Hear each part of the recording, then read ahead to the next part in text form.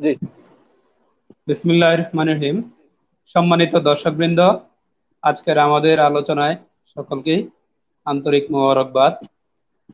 আমরা করোনার এক মহামারীর সময়, কঠিন সময় অতিক্রম করছি, যার মধ্যে আমাদের সকল কিছু স্থবির হয়ে থাকলেও অনলাইন বা আইটি কার্যক্রম দ্রুত বেগে এগিয়ে যাচ্ছে। তারই পাশাপাশি আমাদের বর্তমানে খুব একটি আলোচিত বিষয় এই লকডাউন থেকে আমরা কিভাবে আরো বেশি কার্যকর করতে পারি বা কার্যকর নিয়ে আজকে আমাদের আলোচনা, লকডাউন সময়ের কার্যকরী ব্যবহার। আজকের আলোচনায় আমাদের সাথে উপস্থিত আছেন মোহাম্মদ সাবির হোসেন স্যার, সহকারী অধ্যাপক, চট্টগ্রাম প্রকৌশলী ও প্রযুক্তি বিশ্ববিদ্যালয়। আর উপস্থাপনায় আমি আছি মোহাম্মদ আসাদুল হক, প্রভাষক, তথ্য যোগাযোগ প্রযুক্তি, কদমতলা পূর্ব কলেজ। সাবির হোসেন স্যার শিক্ষকতার পাশাপাশি বেশ কিছু গবেষণায় যুক্ত আছেন, যার মধ্যে 24টি গবেষণা প্রবন্ধ প্রকাশিত হচ্ছে, 7টি বুক চ্যাপ্টার, 9টি জার্নাল ও 8টি কনফারেন্স পেপার রয়েছে। এছাড়াও তিনি বিশ্ববিদ্যালয়ের দ্বিতীয় বর্ষের শিক্ষার্থীদের ক্লাস নেওয়ার পাশাপাশি তাদেরকে গবেষণায় সরাসরি যুক্ত হওয়ার জন্য বিভিন্নভাবে তিনি অনুপ্রাণিত করে থাকেন, যেন চতুর্থ বর্ষে সমাপনী বর্ষে ফাইনাল প্রজেক্ট বা ফাইনাল থিসিস তখন না জমা দিয়ে তার আগে যেন স্টুডেন্টরা আরো বেশি গবেষণায় মনোনিবেশ করতে পারে, সেই ব্যাপারে সদা সর্বদাই তিনি উৎসাহ এবং সহযোগিতা প্রদান করে থাকেন। আজকে আমরা আশা করব আমাদের এই করোনার কঠিন মুহূর্তে আমাদের এই সময়টাকে সঠিকভাবে কাজে লাগানোর ব্যাপারে স্যারের কিছু সুপরামর্শ অর্জন করতে। আমরা সরাসরি চলে যাচ্ছি স্যারের কাছে প্রশ্ন পর্বে। আমাদের এই লকডাউনের সময়টা, যেখানে সবাই কোনো না কোনো একটা কাজ অথবা কোনোভাবে সময়টাকে সঠিক ব্যবহার করতে চাচ্ছে, সেই সময় আপনি এই সময়টাকে কিভাবে অতিক্রম করতেছেন? আসলে ধন্যবাদ আসাদ সাহেব আপনাকে। আপনি যেটা বলেছেন সময়টা অতিক্রম করা, আসলে একটা হচ্ছে সময় অতিক্রম করা, একটা সময় হচ্ছে কাজে লাগানো। তো আমি যেটা চেষ্টা করতেছি সময়টাকে জাস্ট পাস না করে ইউজ করার জন্য। তো আমি যখন শুরুতেই এখানে আমার সিরাজগঞ্জে আমার শ্বশুর বাড়িতে আমি লকডাউনে আছি, এখানে এক ধরনের বন্দি জীবন যাপন করতেছি আর কি। আমি অল্প সময়ের জন্য ছুটিতে এসেছিলাম, মাত্র 5 দিনের ছুটিতে। এখন প্রায় 2 মাস হয়ে গেল। তো আসলে শুরুতে আমার কাছে আমার ল্যাপটপ ট্যাব কিছুই ছিল না, এক ধরনের ডিজিটাল মানে ফকির বলা যায় আমাকে আর কি। তারপরে আমার সাথে যেহেতু একটা মোবাইল ডিভাইস আছে, এই মোবাইল ডিভাইস দিয়ে দেখা যাচ্ছে আজকে সমস্ত কিছু অ্যাক্সেস করা সম্ভব।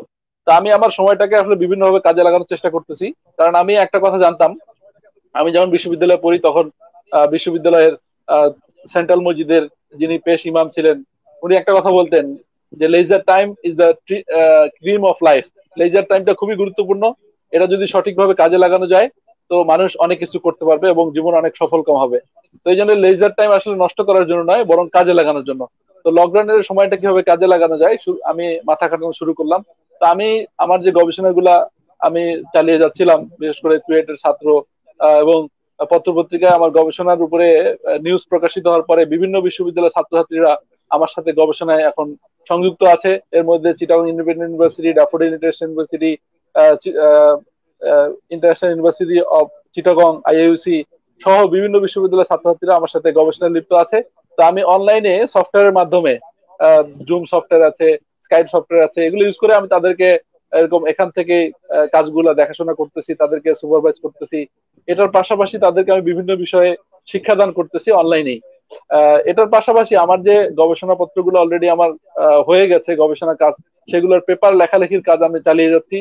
এবং এটার সাথে সাথে বিভিন্ন সামাজিক কাজ, যেমন অনলাইনে বিভিন্ন সচেতনতামূলক প্রোগ্রামে অংশগ্রহণ করতেছি, বিভিন্ন ট্রেনিং ওয়ার্কশপে এরকম সার্ভিস দেওয়ার চেষ্টা করতেছি এবং বিভিন্ন জায়গায় বিভিন্ন সোশ্যাল অ্যাক্টিভিটিস এর সাথে নিজেকে সম্পৃক্ত রেখেছি।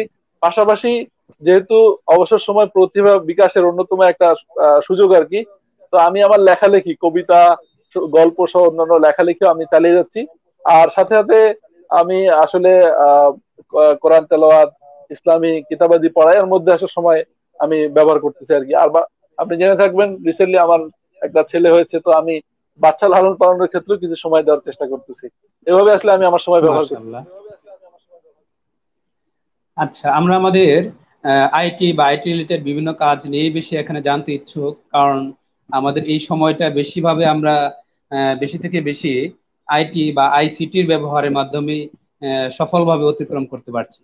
যদি আমরা এখন প্রশ্ন করি বা জানতে চাই এইসব কাজের পাশাপাশি আমরা আর কি কি কাজ করতে পারি এই সময়? হ্যাঁ, আমি আসলে অনেক কাজই করতে পারতেছি না, যেহেতু মানুষ একজন, সময় তো আর যথেষ্ট নয়, কিন্তু আসলে এক একজনের ইন্টারেস্ট এক এক দিয়ে থাকতে পারে। এই জন্য আমি কিছু বিষয় আলোচনা করতে চাই যেগুলো আসলে এই লকডাউনের সময় ইফেক্টিভ ইউজ করা যেতে পারে। এক নম্বর হতে পারে ল্যাঙ্গুয়েজ শেখা, ল্যাঙ্গুয়েজ লার্নিং। আমি জানি অনেকের অনেক ল্যাঙ্গুয়েজ শেখার ইচ্ছা থাকে, যেমন ইংলিশ, জার্মান, আরবিক, বিভিন্ন ধরনের ল্যাঙ্গুয়েজ শেখার ইচ্ছা থাকে। এবং অনেকেই ইংলিশ প্রফিসিয়েন্সি টেস্ট যেগুলো এক্সাম আছে, graduate record exam, GRE, IELTS, TOEFL, আপনি জানেন। তো ওইগুলো আসলে অনেক সময় প্রিপারেশন নেওয়ার জি সময় জি। পাওয়া যায় না। এখন এই লকডাউনের সময় অনেকে এই ল্যাঙ্গুয়েজ শেখার কাজে ব্যয় করতে পারে। অনেক সময় আসলে আমরা আমাদের সিভিটা যে একটু রেডি করতে হবে আমাদের, মানে আমার জবের জন্য যে অ্যাপ্লিকেশন করেছি, সিভিটা আপডেট করার সময় আমরা পাই না। এখন কিন্তু অফুরন্ত সময়, তো সিভিটাকে যত স্ট্যান্ডার্ড করা যায়, যতভাবে আপডেট করা যায়, সেই কাজগুলো আমরা করতে পারি। সাথে সাথে প্রফেশনাল যে ওয়েবসাইট আছে বিভিন্ন, আমরা জানি লিঙ্কডইন একটা প্রফেশনাল ওয়েবসাইট, যেখানে আমরা আমাদের এক্সপিরিয়েন্স, আমাদের স্কিল, সেগুলো আমরা শো করতে পারি। এবং সাথে সাথে এখান থেকেও আমরা আমাদের চাকরির জন্য অফারও পেতে পারি। এই জন্য প্রফেশনাল সাইট গুলোকেও নিজের মানে আপডেট করা, এটা একটা কাজ হইতে পারে। সাথে সাথে ব্লগ লেখালেখির অভ্যাস করা। ব্লগ লেখালেখি হচ্ছে এরকম যে আপনার একটা বিষয়, আপনার একটা ধারণা আছে, আপনি সেটা খুব ভালো বুঝেন অথবা পারেন, সেটা বিষয় আপনি আপনার ব্লগ লিখতে পারেন। আরেকটা গুরুত্বপূর্ণ বিষয় এই সময় আমরা করতে পারি, বিশেষ করে যারা আইটি রিলেটেড স্টুডেন্ট অথবা যারা কাজ করে, তারা তাদের পার্সোনাল পোর্টফোলিও, অর্থাৎ নিজের কাজ, কাজকে প্রদর্শন করে নিজের স্কিল এবং নিজের সমস্ত এক্সপিরিয়েন্স শেয়ার করার জন্য একটা পোর্টফোলিও ওয়েবসাইট এই সময় আমরা ডিজাইন করতে পারি। অলরেডি আমার সাথে কয়েকজন পার্সোনালি যোগাযোগ করে পোর্টফোলিও ওয়েবসাইটে কি থাকতে পারে, কিভাবে হইতে পারে, সেই বিষয়ে সাজেশন চাচ্ছে। আমি অবশ্যই তাদেরকে সাজেশন দিয়েছি। তো এটা একটা হইতে পারে নিজের পোর্টফোলিও লেখা। এরপর যেটা হইতে পারে ফ্রিল্যান্সিং। হ্যাঁ, আমি জানি যে এই অবসর সময়ে ফ্রিল্যান্সিং করার বিশাল একটা চান্স। আসলে ফ্রিল্যান্সিং করার জন্য এরকম না যে আপনাকে স্পেসিফিক প্রোগ্রামিং পারতে হবে অথবা আপনাকে কন্টেস্ট করতে হবে, এরকম না। আসলে যে কোনো বিষয়ে, যে যে বিষয়ে এক্সপার্ট হইতে পারে, আপনি ভালো ড্রয়িং করতে পারেন, হইতে পারে আপনি ভালো ইংলিশ ট্রান্সলেট করতে পারেন, হইতে পারে আপনি ভালো জাস্ট আপনি লিখতে পারেন, হ্যাঁ, আপনি ডাটা এন্ট্রি করতে পারেন। যে কোনো বিষয়ে ফ্রিল্যান্সিং কিন্তু করা যেতে পারে। এমন কোনো বিষয় নাই যে বিষয়ে ফ্রিল্যান্সিং করা যায় না। এই জন্য ফ্রিল্যান্সিং হইতে পারে এই সময়ের জন্য একটা সময়কে কাজে লাগানোর অন্যতম একটা হাতিয়ার। এরপরে অনেকেও, যেটা অনেক সময় ইচ্ছা থাকে যে বিভিন্ন ধরনের ইউটিউব ভিডিও কন্টেন্ট তৈরি করা, সেটা নিজের চ্যানেলে আপলোড করা। এরপর হচ্ছে এখন যেহেতু আমরা আসলে ঘোরাঘুরি করতে পারতেছি না, এই সময়টা অনেক সময় আমরা যেটা করতে পারি ভার্চুয়াল ট্যুর। ভার্চুয়াল ট্যুর বলতে আমি এখানে বসে MIT, MIT Massachusetts institute of বিভিন্ন টেকনোলজি ডকুমেন্টারি আমেরিকার দেখতে এমআইটি, পারি। হ্যাঁ, এটা আমি ই করতে পারি, ডকুমেন্টারি দেখতে পারি। হ্যাঁ, এটা হইতে পারে। এরপরে আর যদি তেমন কোনো কাজ উনি নাই পায়, মানে আর কোনো কাজ পাচ্ছে না, তো এই সময়টাতে অন্যতম একটা সাজেশন হতে পারে রান্না শেখা। হ্যাঁ, বিশেষ করে যারা ব্যাচেলার আছে, হ্যাঁ, অনেক সময় আমরা বিদেশে পড়ালেখা করতে যাই অথবা আমরা মেসের মধ্যে থাকি, অনেক সময় নিজেই রান্না করে খেতে হয়। তো এই ক্ষেত্রে যেহেতু বাসায় আছি, নিজের মায়ের কাছে, বোনের কাছে যারা আছে তাদের কাছে আমরা রান্না শিখতে পারি। এমনকি আমরা সেলাইও শিখতে পারি, সেলাই, আমরা সেলাই শিখতে পারি। সেলাই অনেক সময় কাজে লাগে। এর পাশাপাশি আমি যেটা বলবো যে খুব এই ভালো সময়ের লাগলো ভিতরে স্যার। আহ এই সময়ের ভিতরে আরেকটা যেটা আছে যে বাগান করা। হ্যাঁ, বিশেষ করে বাসার সামনে যদি খালি জায়গা থাকে অথবা বাসার ছাদে জায়গা যেটা আছে এটা ব্যবহার করে আমরা বাগানও করতে পারি। অনেকের শখ থাকে বাগান করা। আমার মানে এই কাজগুলো করলেই আসলে সময়গুলা ইফেক্টিভ ইউজ হবে আর কি। ধন্যবাদ স্যার। আপনার আচ্ছা স্যার। বা আপনার কথা থেকে প্রতি মুহূর্তে আমরা হয়তো একটা কথা পাই যে তরুণ শিক্ষার্থী যারা, তাদের ব্যাপারে আপনি সবসময় বেশি নির্দেশনা দিয়ে থাকেন। আপনি নিজেও একজন তরুণ শিক্ষক, অধ্যাপনা পেশায় নিজে নিয়োজিত আছেন, তরুণ প্রকৌশলী। সেই ক্ষেত্রে শিক্ষার্থীরা এই সময়টাকে কিভাবে কাজে লাগাতে পারে বা কিভাবে ব্যবহার করতে পারে? শিক্ষার্থীরা আসলে যারা তরুণ অথবা যারা ইয়ং, তারা বেশিরভাগ সময় এখন আসলে আমি যেটা বুঝতেছি বেশিরভাগের সময় চলে যাচ্ছে সোশ্যাল মিডিয়াতে, অনলাইনে আর কি। তো আসলে এভাবে সময় নষ্ট না করে এগুলোকে আসলে কাজে লাগানো উচিত আমার মনে হয়। কারণ আসলে সময় চলে যাচ্ছে, time and Tide do not wait for none. তো সময় আসলে কারোর জন্য অপেক্ষা করে না। তো এর মধ্যেই কিন্তু অনেকেই নিজের সময়টাকে ইফেক্টিভলি ইউজ করে প্রতিযোগিতামূলক বাজারে সে কিন্তু এগিয়ে যাচ্ছে। তো আমার মনে হয় এই সময়টাকে ছাত্ররা কাজে লাগাতে পারে। নট নেসেসারিলি সারাদিন কাজ করতে হবে। নিজের উপযুক্ত যেটা সময়, অনেক সময় স্কুল কলেজ ইউনিভার্সিটি ওপেন থাকলে তখন আসলে নিজের অনিচ্ছা সত্ত্বেও ক্লাসে যেতে হয় অথবা যখন আমার ঘুমের সময় তখন দেখা যাচ্ছে ক্লাস করা লাগে, এরকম এরকম হতে পারে। কিন্তু এখন যেহেতু ফ্রি সময়, তো নিজের কাজের জন্য উপযুক্ত সময়টাকে বের করে নিতে হবে শুরুতে, যে আমি আসলে কোন কাজ কোন সময়টাতে কাজ করতে পছন্দ করি।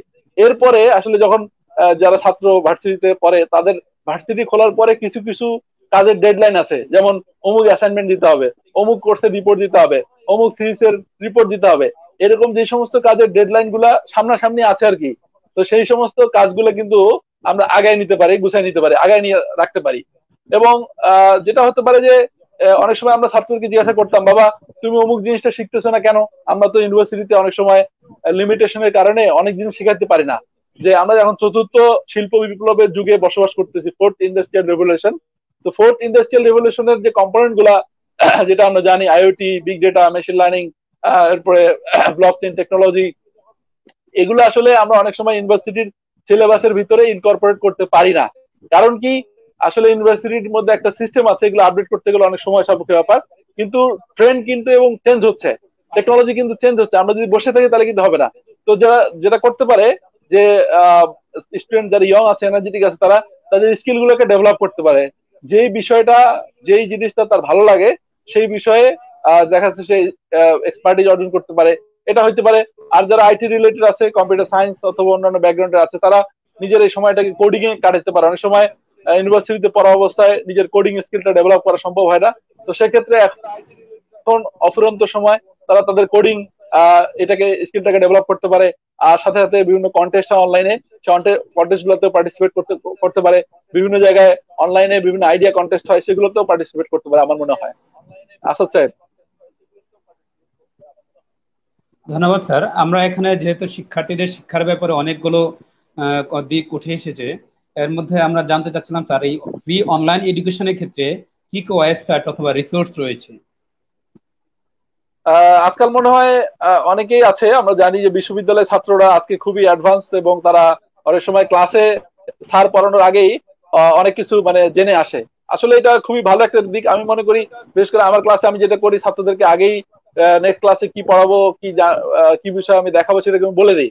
তো আসলে এখন যেটা হচ্ছে যে এডুকেশন কিন্তু এক ধরনের ওপেন, প্রচুর ওপেন সোর্স ম্যাটেরিয়াল আছে, যে কেউ চাইলে সে যে কোনো বিষয় শিখতে পারে। তো এই জন্য আমি যেটা বলবো যে এখন প্রচুর, পুরো ওয়ার্ল্ডে প্রচুর অনলাইন রিসোর্স আছে, যেটা যেখান থেকে আমরা শিখতে পারি। বিশেষ করে বিভিন্ন অনলাইন লার্নিং প্ল্যাটফর্ম আছে, যেটা আমরা জানি যে অন্য সময় যে লার্নিং প্ল্যাটফর্ম গুলা তারা পেইড পেমেন্টের মাধ্যমে ছাত্রদেরকে বিভিন্ন কোর্স করার সুযোগ দিত। এই করোনা প্যান্ডেমিক এর কারণে সেই সমস্ত কোর্সকে ফ্রি করে দিয়েছে। কোর্সেরা, ইউডেমি, ইউডাসিটি, অনেক বড় বড় কোর্স সাইট যারা তাদের কোর্স গুলোকে কিনতে হইতো, তারা কিন্তু এখন ফ্রি এই কোর্স গুলো করার সুযোগ দিচ্ছে। এর মধ্যে খান একাডেমি আছে যেটা ওপেন সোর্স, এরপর হচ্ছে এমআইটি হার্ভার্ডের একটা জয়েন্ট প্রোগ্রাম আছে ইডিএক্স, এরপর কোর্সেরা, ইউডেমি, টিইডি এডুকেশন, এরপর code academy, Stanford online, MIT open কোর্সওয়্যার, এরকম কিন্তু প্রচুর এডুকেশনাল ওয়েবসাইট আছে যেগুলো থেকে আমরা খুব সহজেই এবং ফ্রিতেই আমরা এই সমস্ত কোর্স করে নিতে পারি। এই জন্য খুব বড় একটা সুযোগ হবে যারা ছাত্র আছে, রানিং স্টুডেন্ট, তারা এই সমস্ত সুযোগগুলোকে এরকম নিয়ে নেওয়া, কাজে লাগানো। আচ্ছা স্যার। কাজে লাগানো। ধন্যবাদ স্যার। যেহেতু স্যার আপনি বলতেছিলেন এখানে আমাদের ফ্রি অনলাইন এডুকেশন সিস্টেম, শিক্ষার্থীদের পড়ার ব্যাপারে অনেক সুযোগ, সেই ক্ষেত্রে যদি আমরা এই লকডাউনের সময়টাকে আপনি যেভাবে বলতেছেন গবেষণায় কখনো বা প্রকাশনা তৈরি করা, পোর্টফোলিও তৈরি করা, এরকম বিভিন্ন দিক নিয়ে আলোচনা করতেছিলেন, আমরা যদি জানতে চাই বা আমরা একটু আলোচনা করতে চাচ্ছিলাম লকডাউনে গবেষণা ও প্রকাশনা বিষয়ে কি করা যেতে পারে? হ্যাঁ, গবেষণা ও প্রকাশনা বিষয়ে কি করা যেতে পারে সেটা তো মোটামুটি সবারই জানা আছে। তো আমি যেটা বলি যে এই লকডাউন সিচুয়েশনে নিজের গবেষণা এবং প্রকাশনার কাজ এরকম থেমে না রাখানো, বরং এটা চালিয়ে যাওয়া। এক্ষেত্রে অনলাইনে আমরা আসলে এই সময়ে প্রচুর কোলাবোরেট করতে পারি। পৃথিবীর বিভিন্ন বিশ্ববিদ্যালয়ের প্রফেসর প্লাস বাংলাদেশেরও বিভিন্ন রিনাউন্ড প্রফেসররা কিন্তু এখন মোটামুটি সবাই অবসরে আছেন এবং এক ধরনের মানে অলস সময় কাটাচ্ছেন। এই সময় যদি আমি আমার যে কোনো আইডিয়া নিয়ে, যে কোনো বিষয় নিয়ে আমি আমার যে কোনো টিচারকে অথবা যে কোনো প্রফেসরকে, যে কোনো বিশ্ববিদ্যালয় হোক, যদি আমি নক করি, তার কাছে সাজেশন চাই এবং তাকে আইডিয়াটা বলি, আমার মনে হয় না উনি এটাকে নেগলেক্ট করবেন, অবশ্যই রেসপন্স করবেন। তো সেক্ষেত্রে স্টুডেন্টরা এই বিষয়টাকে মানে কাজে লাগাইতে পারে, যারা রানিং স্টুডেন্ট আছে। আর বিশেষ করে যারা আন্ডারগ্রেড ফোর্থ ইয়ার অথবা মাস্টার্স এবং পিএইচডি থিসিস করতেছে, তাদের জন্য আমি কিছু সাজেশন দিতে চাই। সেটা হচ্ছে এরকম, বেসিক্যালি থিসিস অথবা রিসার্চ যেটা থেমে থাকে একটাই কারণ, সেটা হচ্ছে যে টপিকস আইডেন্টিফাই না করা। স্পেসিফিক কোন বিষয়ে আমি গবেষণা করব সেটা যদি আইডেন্টিফাই না করতে পারি, গবেষণা কখনো সামনের দিকে আগাবে না। তো সেক্ষেত্রে যেটা হতে পারে, যারা মাস্টার্স পিএইচডি স্টুডেন্ট আছে তারা ওনাদের যে ব্রড টপিকস আছে সেই ব্রড টপিকস থেকে এখন শর্ট টপিকস, একবার স্পেসিফিক কি বিষয়ে কাজ করবেন সেটা আইডেন্টিফাই করতে পারে এই সময়ে। এরপরে যেটা হচ্ছে নেক্সট যারা মাস্টার্স পিএইচডি করতেছেন ওনাদের নেক্সট ডিগ্রি কমপ্লিট করতে হইলে আর কি কি করতে হবে, আর কি কি কাজ বাকি আছে, এটাকে কি কি রিকোয়ারমেন্ট আছে, রিকোয়ারমেন্ট গুলাকে মানে আইডেন্টিফাই করতে পারে যে আমার masters degree PhD degree complete করতে এই জিনিসগুলোকে আমাকে করতে হবে, এগুলোকে আইডেন্টিফাই করতে পারে। এবং নেক্সট যে মাসগুলো বাকি আছে, যেমন আমার পিএইচডির জন্য আর হয়তো বা 1 বছর বাকি আছে, অথবা 6 মাস বাকি আছে, অথবা 12 মাস বাকি আছে, তাহলে এই সময়ের ভিতরে কিভাবে আমি আমার ডিগ্রিটা কমপ্লিট করব সেটার জন্য আমার কি করতে হবে, প্রত্যেক মাসের টার্গেট গুলো ফিক্স করতে পারে। এবং সুপারভাইজারের সাথে যদিও আমি ফিজিক্যালি দেখা করতে পারতেছি না, কিন্তু চাইলে কিন্তু আমি ভিডিও কনফারেন্সিং, বিভিন্ন টুলস আছে, ইমেইলের মাধ্যমে কিন্তু আমি কন্ট্যাক্ট বজায় রাখতে পারি। এটা হচ্ছে গবেষকদের জন্য হইতে পারে। আর প্রকাশনা বিষয়ে আমি কিছু টিপস দিতে চাই, যে আমরা আসলে অনেক সময় অনেক মানসম্মত প্রকাশনা করি না। দেখা যাচ্ছে আমরা অনেক আজে বাজে জার্নাল কনফারেন্সে প্রকাশনা করি, যেটা নিজেরও কোনো কাজে লাগে না এবং ক্যারিয়ারের জন্য এটা বিশাল বড় একটা নেগেটিভ ইফেক্ট থাকে। এই জন্য আমার মনে হয় এখন আমরা প্রকাশনার দিকে মনোযোগ দিতে পারি এবং ভালো প্রকাশনার দিকে এই সময় মনোযোগ দিতে পারি। এবং আমরা নেক্সট যে পেপারটা লিখতে চাই, যে বিষয়ে আমাদের মানে কোনো আইডিয়া আছে অথবা রিসার্চ অথবা গবেষণা হয়ে গেছে, সেই পেপারটা লেখা শুরু করতে পারি। কি কি রিসার্চ কোশ্চেন হইতে পারে, কারা অডিয়েন্স, হ্যাঁ কারা হচ্ছে যে এই পেপারটাতে আমাদের টার্গেট, সেই বিষয়টা সামনে রেখে আমাদের পেপার লেখা শুরু করতে পারি। অনেক সময় আমাদের পেপার লেখা শেষ হয়ে গেলে, অনেক সময় আমরা পেপার অনেক জায়গায় সাবমিট করলে পেপারটা অনেক সময় কারেকশন দেয়, সেই কারেকশন গুলো এই সময় করে ফেলতে পারি। এরপরে পেপার লেখা শেষ হয়ে গেলে পেপারের যে কো অথর থাকে, আমরা আসলে একটা পেপার একজন লিখি না, সাধারণত কয়েকজন থাকে, সবাইকে আমরা কো অথরকে পেপারটা মেইল করতে পারি, তাদের কাছে আমরা ফিডব্যাক পেতে পারি। এরপর রিজেক্ট, যে সমস্ত পেপার আমাদের রিজেক্ট হয়েছে সেই রিজেক্ট হওয়া পেপার গুলোকে আমরা রিরাইট করতে পারি। এবং পেপার অনেক সময় আমরা ভালো গবেষক হইলে অনেক জার্নাল থেকে, কনফারেন্স থেকে পেপার রিভিউ করতে দেয়, সেই পেপার রিভিউর কাজটাও আমরা সেরে ফেলতে পারি। এবং নেক্সট যে কনফারেন্সটা আছে সেই কনফারেন্সে অনেক সময় প্রেজেন্টেশন করতে হয়, প্রেজেন্ট দিতে হয়, সেই প্রেজেন্টেশনের জন্য স্লাইড রেডি করতে হয়, সেই স্লাইডটা আমরা এখন রেডি করে রাখতে পারি। এবং কনফারেন্স প্রেজেন্টেশনের সময় সম্ভাব্য কিছু কোশ্চেন আছে যেটা আসলে করতে পারে, সেই কোশ্চেন গুলার এক ধরনের প্রিপারেশন আমরা আগে থেকে নিয়ে রাখতে পারি, যাতে করে আমাদের সুবিধা হয়। এই হচ্ছে মোটামুটি আমার গবেষণা এবং প্রকাশনা বিষয়ে আপনাদের পরামর্শ আর কি। আচ্ছা স্যার, ধন্যবাদ। আমরা ইতিমধ্যেই লক্ষ্য করতেছি যে আমাদের বিশ্ববিদ্যালয় মঞ্জুরি commission private বিশ্ববিদ্যালয়গুলোকে online class, exam ও অ্যাডমিশনের অনুমতি দিয়েছে বলে গণমাধ্যমে প্রচারিত হচ্ছে। এই অনলাইন এডুকেশন প্ল্যাটফর্মের সুবিধা ও অসুবিধাগুলো যদি আলোচনা করতেন। আসলে আচ্ছা, আপনি দেখেছেন মনে হয় অলরেডি আমরা ইফতারের কাছাকাছি সময় চলে এসেছি। আমি সংক্ষিপ্তভাবে বলতেছি আর কি, যে আমরা মনে হয় আর 2 থেকে 3 মিনিট থাকতে পারবো।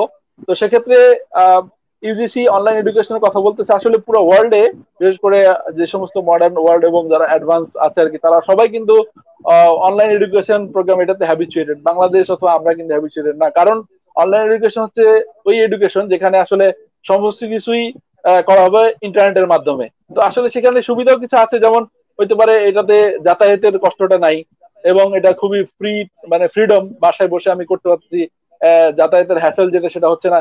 এবং এখানে একটা প্ল্যাটফর্ম পাওয়া যাচ্ছে, সেখানে আমরা সবাই ডিসকাস করতে পারতেছি, আমাদের আইডিয়া অপিনিয়ন শেয়ার করতে পারতেছি। এটা যেমন সুবিধা হইতে পারে, আবার অসুবিধার কিছু দিক আছে, যেমন আসলে আমাদের বাংলাদেশ স্টুডেন্ট অথবা টিচার কেউ কিন্তু আমরা আসলে এটাতে মানে অভ্যস্ত নই। এবং সবচেয়ে বড় ব্যাপার হচ্ছে আমরা অনেক ক্ষেত্রে অনলাইন এডুকেশনের ক্ষেত্রে আমরা যেটা করি, যে আমরা হয়তো ওয়েবক্যাম আমরা অনলাইনে আছি দেখাচ্ছি, আসলে আমরা অনলাইনে নাই, হয়তো মাইকটা মিউট করে রেখেছি, কথা শুনতেছি না। এই যে আসলে বাংলাদেশের পার্সপেক্টিভে এটা আসলে অনেক ক্ষেত্রে চিন্তা ভাবনা করে এগোতে হবে।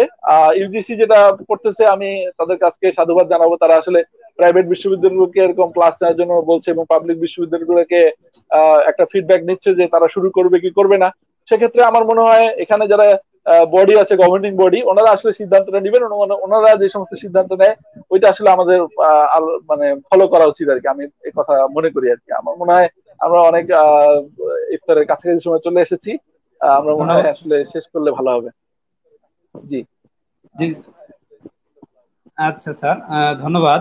আমরা শেষ একটা কথা দিয়ে শেষ করতে চাই, আবার একটু তরুণ প্রজন্মের কিছু দিক নির্দেশনামূলক কথা বলে আমরা শেষ করব। শেষ আপনি তরুণ প্রজন্মদের বা তরুণ শিক্ষার্থীদের প্রতি আপনি কিছু উপদেশ বা পরামর্শ। ওইটাই আসলে আমি সবসময় এই কথাটা বলি এবং আমার ফেসবুক প্রোফাইলে ইন্ট্রোতে লেখা আছে এই কথা, যেটা আসলে পুরোপুরি আমার কথা নয়, তারপর আমি মডিফাই করেছি, সেটা হচ্ছে do or die, do not simply try. এরকম যাতে না হয় যে একটা বিষয় আমি চেষ্টা করলাম কিন্তু এটা শেষ দেখলাম না। তা আমার মনে হয় যে কোনো বিষয় যেটা ভালো লাগে, বিশেষ করে যেটা ধর্মের দ্বারা, সমাজের দ্বারা, দেশের আইনের দ্বারা স্বতঃসিদ্ধ, এরকম কোনো ন্যায় কাজ, ভালো কাজ যদি আপনার মানে ভালো মনে হয় সেটা করতে থাকুন, সেটার পিছনে লেগে যান এবং মানুষের কথার দিকে তাকাবেন না, কে কি বলতেছে, কে কি করবে, ওদিকে না থেকে আপনি আপনার একনিষ্ঠ মনে আপনার কাজ করে যান, চালিয়ে যান, এবং পিছনের দিকে তাকাবেন না, কারণ আপনি যতই ভালো কাজ করেন তার সমালোচনা থাকবেই, নিশ্চিতভাবেই থাকবে। এই কারণে আহ, যদি আপনার চেতনা থাকে, যদি আপনার ইচ্ছা থাকে, আপনি অবশ্যই ভালো করতে পারবেন। কারণ আমি ছোটবেলায় যেটা পড়েছি, আপনি হয়তো দেখে পড়েছেন যে আদর্শ ছেলে নামে একটা কবিতা ছিল, আহ, সম্ভবত কুসুম কুমারী রায়ের লেখা। ওখানে একটা মানে দুইটা লাইন ছিল, হাত পা সবারই আছে, মিশে কেন ভয়, চেতনা রয়েছে যার সে কি পড়ে রয়। আমার মনে হয় পড়ে থাকাটা লকডাউনের ভিতরে ঠিক হবে না। যদি আপনার চেতনা থাকে, আপনার যদি উৎসাহ থাকে, উদ্যম থাকে, ইনশাল্লাহ আপনাকে কেউ দমাইতে পারবে না। আপনি প্রচেষ্টা চালিয়ে যান, ইনশাল্লাহ আপনি সফল হবেন, এটা আমি মনে করি। হ্যাঁ, আসাদ সাহেব। ধন্যবাদ জনাব সাবির হোসেন স্যার, আর ধন্যবাদ আমাদের প্রিয় দর্শকবৃন্দ সকলকেই। ধন্যবাদ জানিয়ে শেষ করছি আমাদের আজকের আলোচনা, লকডাউন সময়ের কার্যকর ব্যবহার। আমরা সময়ের কার্যকর ব্যবহারের দ্বারা চতুর্থ শিল্প বিপ্লবের বড় অংশীদার হিসেবে আমরা আমাদেরকে গড়ে তুলবো আশা করি। ধন্যবাদ সবাইকে, আল্লাহ হাফেজ। আল্লাহ হাফেজ।